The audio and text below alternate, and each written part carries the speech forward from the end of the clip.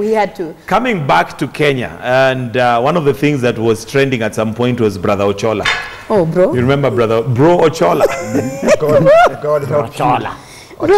And I remember even when we were listening to the song by Masi Masika, we were saying, no wonder we need God, you know, because then again, okay, for anybody who might have been passed by that particular incident, it's Brother Ocholla who had posted something that was inappropriate for the group, because I imagine it was a group of people who, you know, are religious, and he had said things which were not very religious at that point. They were religious. And of course, those things were religious, by the way. There was Cloud9. Cloud9 in what regard? Towards heaven. Yes. God, here we are. But the issue being the fact that it was in the wrong group or forum. Yeah.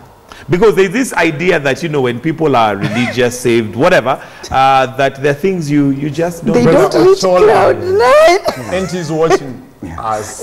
Yes. He explained himself. I know he has later. And we had the Nairobi having talked to him. He said, there is nothing wrong with me getting so engrossed.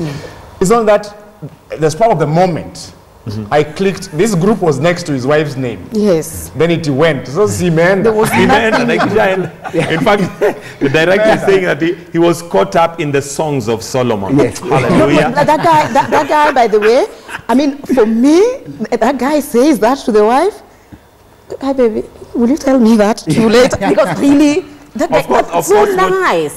Like the way it was put. What would be interesting is what the wife's reaction was, because if it's the first time she's hearing that, and it's in the group, I'm assuming she might be in the group. I don't think it was to the wife. No, he said, and by the way, he said it, but he said it, and the wife also has confirmed that indeed, I mean, I think they talk like that. You mean she has covered up nakedness with a loincloth? No, it's how is it covering up? Apparently, she was in the group. Yes. She is in the group, and when she saw it, she was like, "Oh, honey, oh wait." And then like, yeah, by the way, yeah. So we actually even have it in the Nairobi. This was to the wife. Yes, it was to the wife. It was directed to the wife. How do I tell my wife? You seem to love my voice.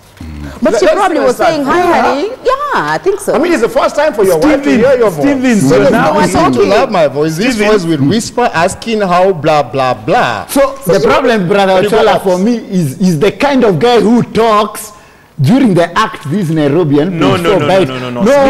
Why are you like a running commentary? People shouldn't talk. It's not a horse race. It wasn't during that time. It's not football. At how will you be feeling when whatever is going on? Smita. When I'm whispering in your ear. It's okay. It's okay. Yeah, okay. Yeah, it's okay. Mike. It's okay. Why do people, for me that's what annoyed me. You are talking and asking Siji, how are you feeling? Is it a Chelsea versus Liverpool game? A running commentary. Oh yeah, how are you feeling? Yeah, what's going on here? You see, let me. Yeah. Smita, what's wrong with you? Hold up. I think this is where now we get it just wrong. Shut up and make Smita, monosyllabic sounds like a long A. You see, listen. This is where we get it wrong. And you see, Kenyan men have been accused of not being romantic. Well, right? So maybe this guy to the wife. I mean, if somebody's talking like this to the wife in this day and age, I think hats out to him. Yes. What? Yes. Yes, I agree. Is Brother Ocholla a football commentator? But he's being very poetic. Yes, that's not poetic. You know, we are shocked. At you are talking. Unauliza maswali gani during this thing? No, it was not during. It was not during. He's promising that I'll be talking to you during. But what is wrong with him? When you are the silent. Brother Ocholla. Yeah, you should He apologized. Then another guy just goes, yawa. Yes, I know. Kenyans told on. No, but you see, that was a comic relief. For me, I just think that in Kenya, I just love how things trend. And the Brother Ocholla thing, you know, for me, I was just, you know, the way you click and then you find Brother Ocholla and you're thinking, what has this brother done? And then you go and you find that message and you're thinking, okay, what exactly and what did he do? By the time you get the full story, it's 2 hours later and people have come up with gone, and they are you're already seeing people going, I can't explain. You know? You're like, well, all I would say is that if Brother Ocholla was writing to his wife and it went to the wrong group, that is a mistake. However, hats out to him, because then he must be a very romantic husband. Yeah. Because this is Mike, this guy should go to Ngong race course and get a job as a horse race commentator. Do you see the reason why you're single? Those are the things. Those are the things. Actually, telling people, oh, you know, don't shit me on air. Well put. And no wonder he shall remain single.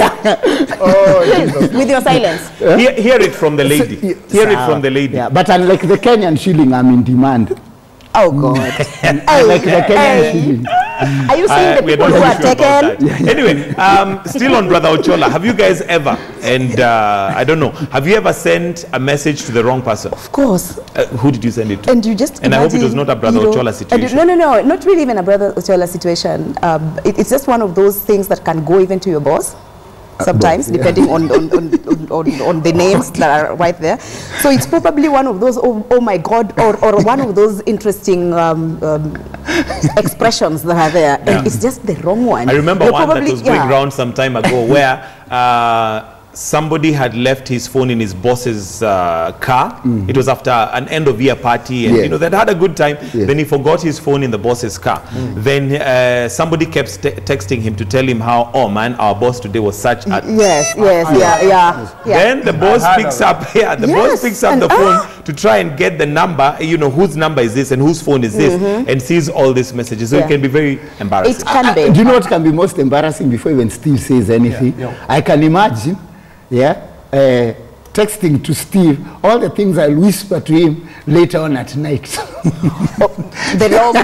I mean, it can be. Like to one of my editors, like it can be like, Steve, tonight, the things I'll whisper to you. Oh dear me.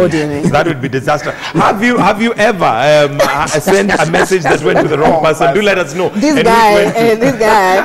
No, plus, anyway, he's not on our WhatsApp group, so that's why he's not understanding these things. So let's not even deal with Smita on this. His phone cannot even support WhatsApp in this day and age. And yet he says he's in demand. We can't deal.